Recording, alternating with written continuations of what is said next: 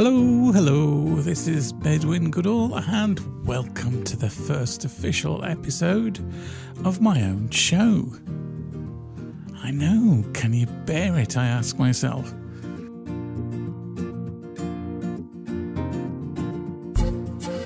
In the background, you're listening to In the Shadow of the Mountains from my album Kissed by the Sun.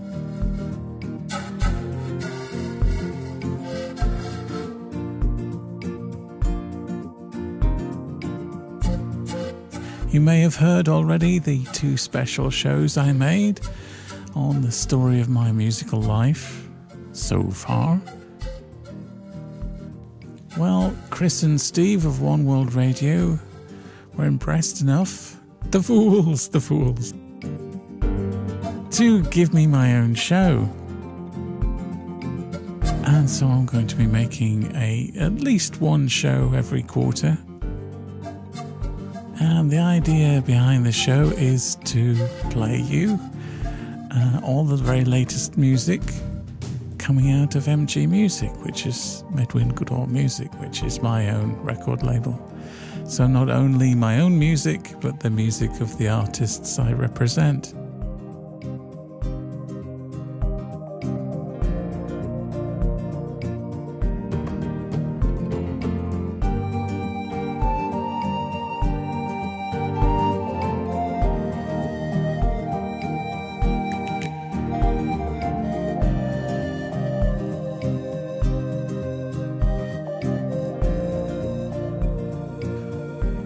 So it'll be a behind-the-scenes chat and the premieres of new music, the first time anyone will get to hear it. Some making-of stories. And general madness.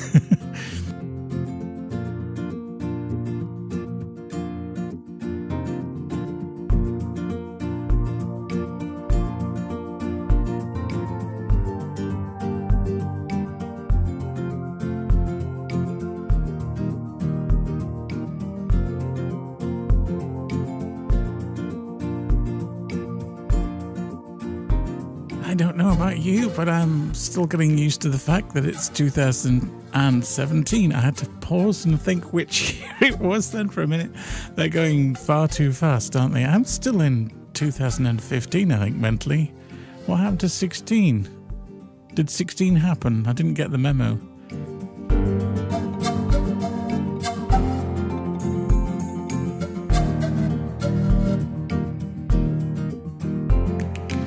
Down in my neck of the woods in Cornwall, UK, it is really cold. It's bright and sunny, but it's absolutely freezing. I'm just ready for spring and thaw my toes out.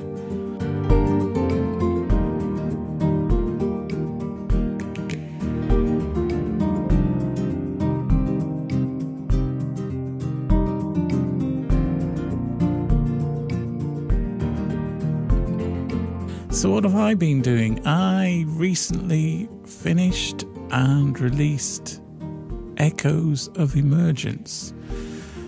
For those of you that have been following my music for a very, very long time, my first album was Emergence back in 1987.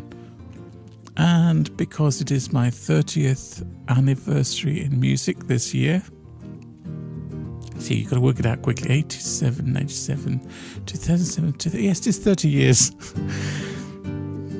Had to get a calculator out. I have re-recorded that very first album. I haven't rewritten it as such. I've just reimagined it, re-recorded it by keeping to the original composition and not letting myself create a sequel as such. Just a bit of nostalgic fun, really.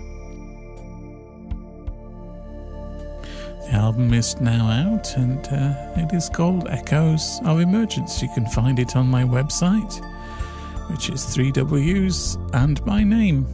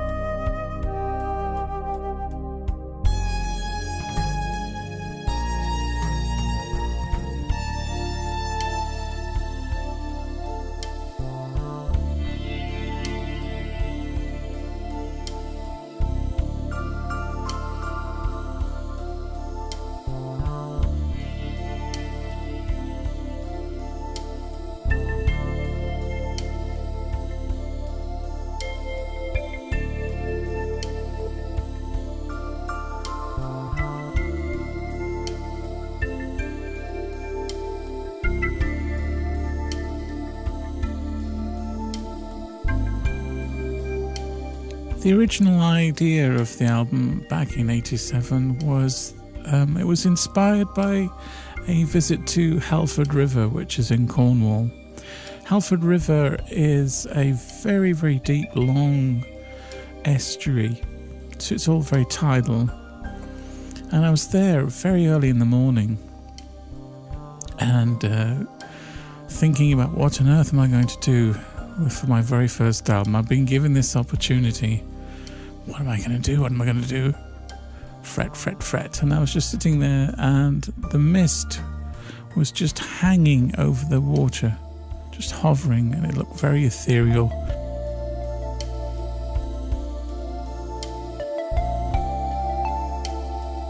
And I thought, that's it. I'll see if I can capture that.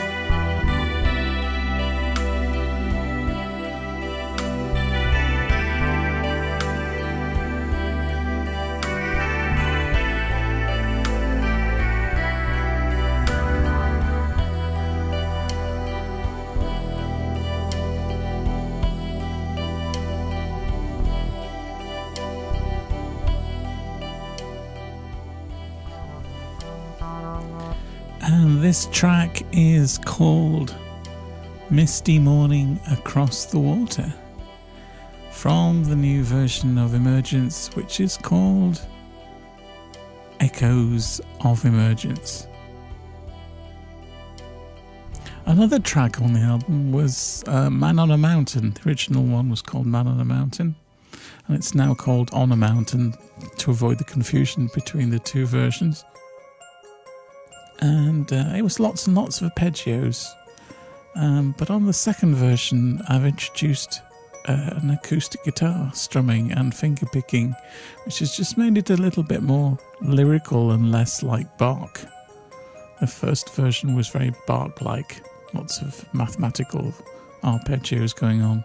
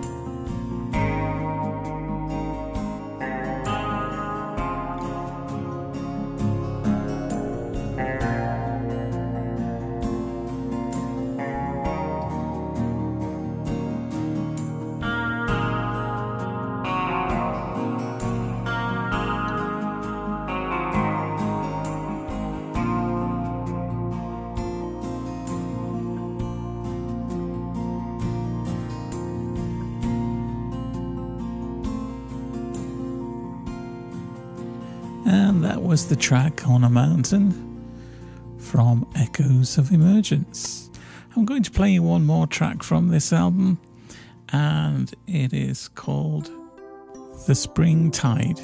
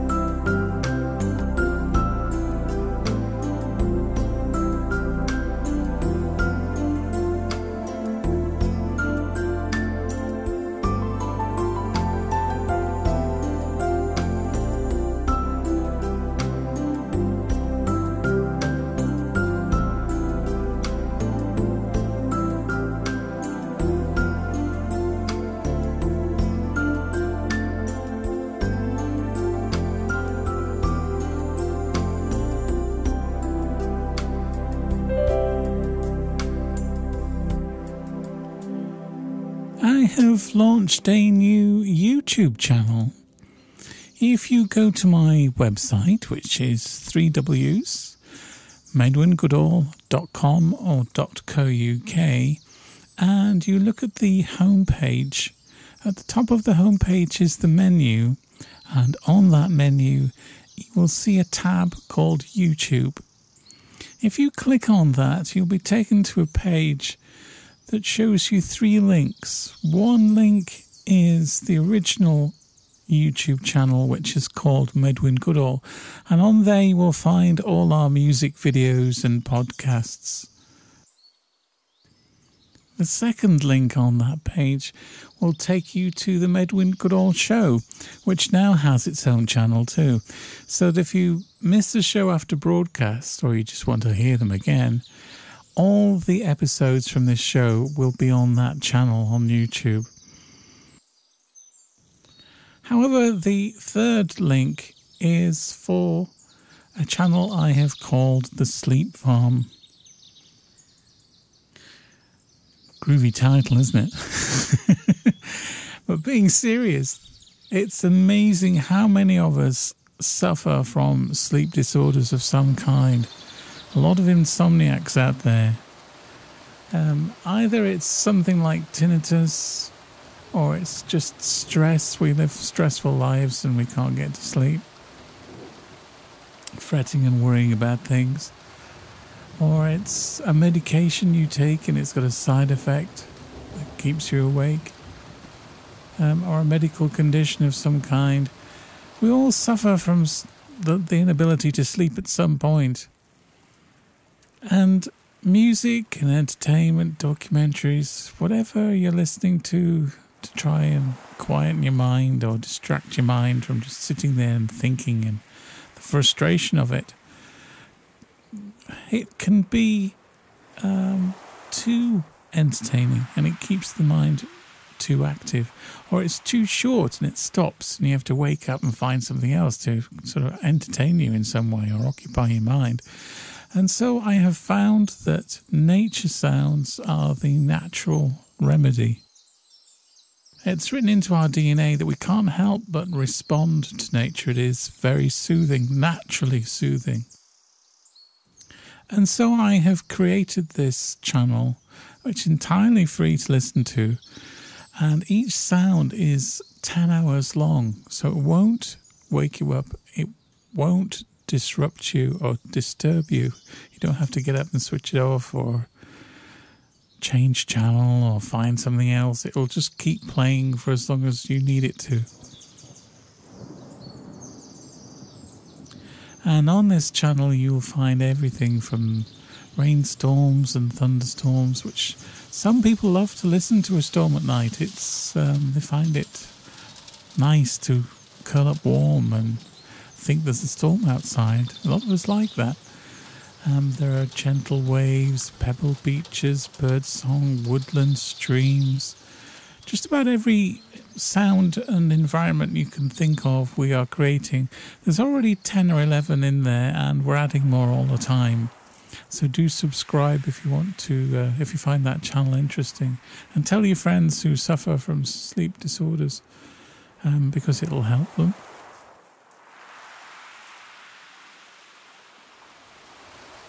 Moving on to other new releases, my good friend Witch Hazel has released his 3rd Celtic album in a row. It's not exactly a trilogy, an official trilogy, but the 3 albums are related in style. His first was Beltane Moon, and I think we'll just have a little listen to that now.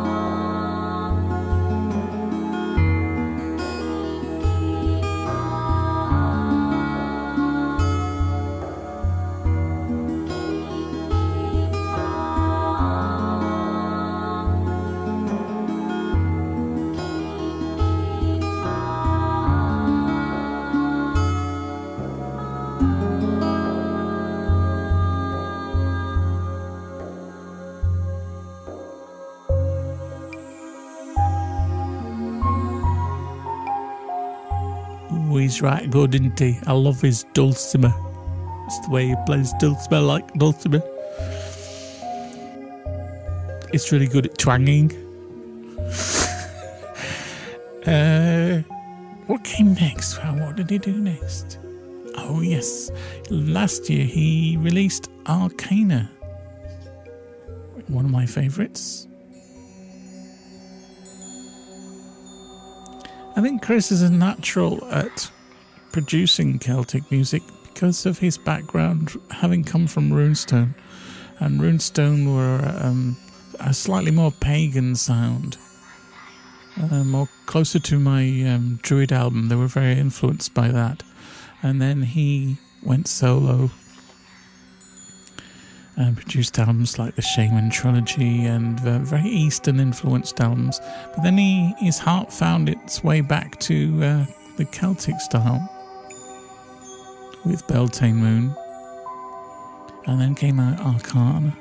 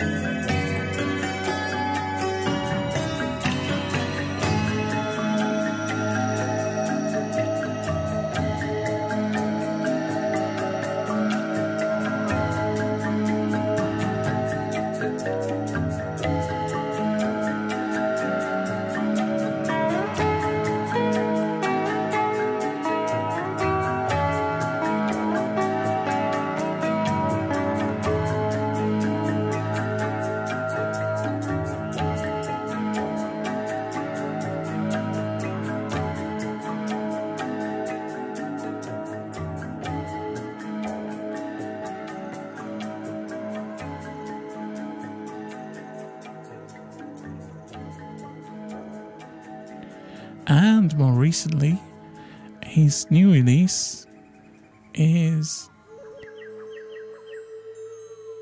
In Search of Lemuria.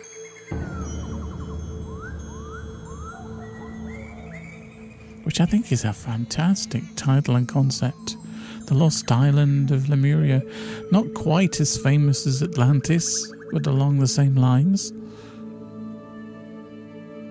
So let's have a listen to Witch Hazel as he finds Lemuria.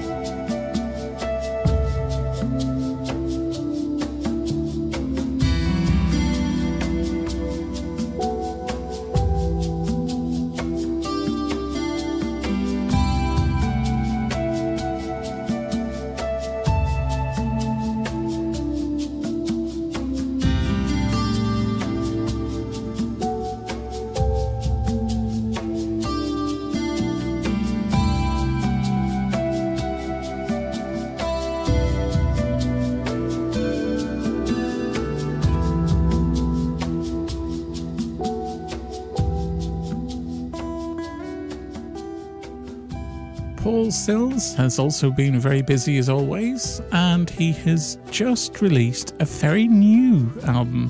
He's exploring a new style, a new direction to add to his ensemble, and it is called Electric Storm.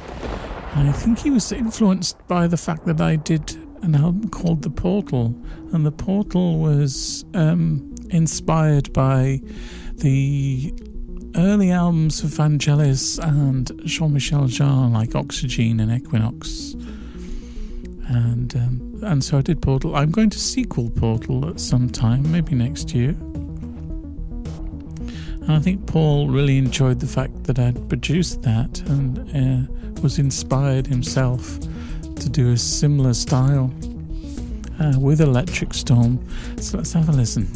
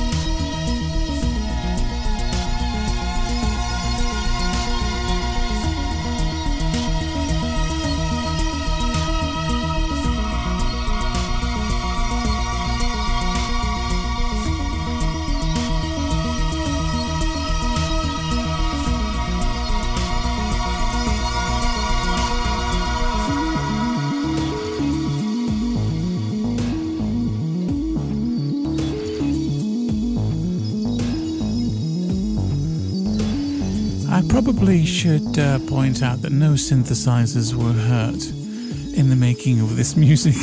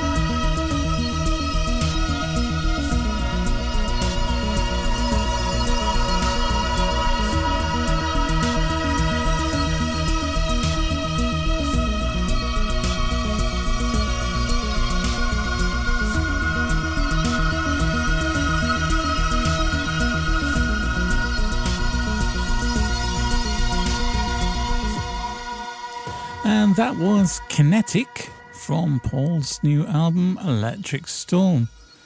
I'm going to play the third track from the album now, which is called Static Rain. You don't get that in Cornwall.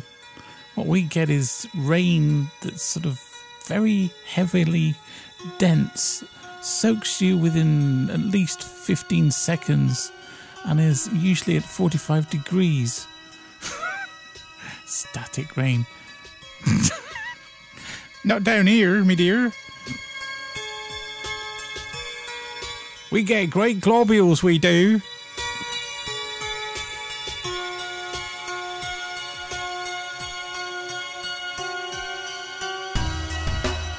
Cows love it.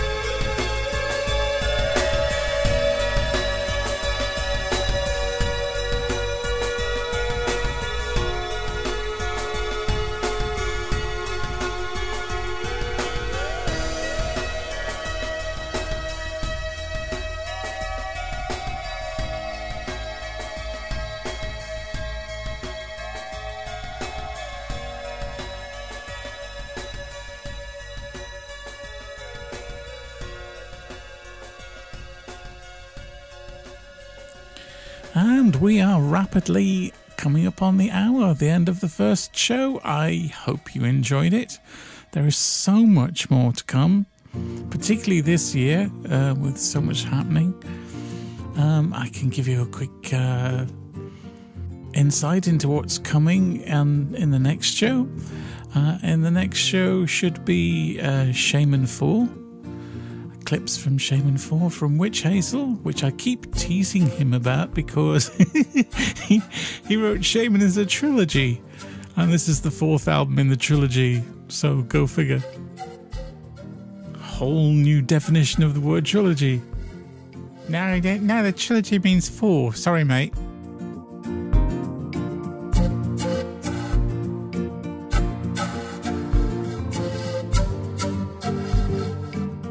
There will also be music from The Sorcerer's Daughter 2. That's right, I have finally got round to doing the sequel. I always intended it to be a 3-part story, and it has taken me ages to get to the second one. By popular demand, I hear fans out there really want me to do it. There will also be, huge big drum roll, not in the next show, but possibly the show after that, the 3rd or 4th show. There will be music from Medicine Woman 6. Ooh. Yeah, you won't let me stop doing Medicine Woman, apparently. I've got to do it for life, I've been told.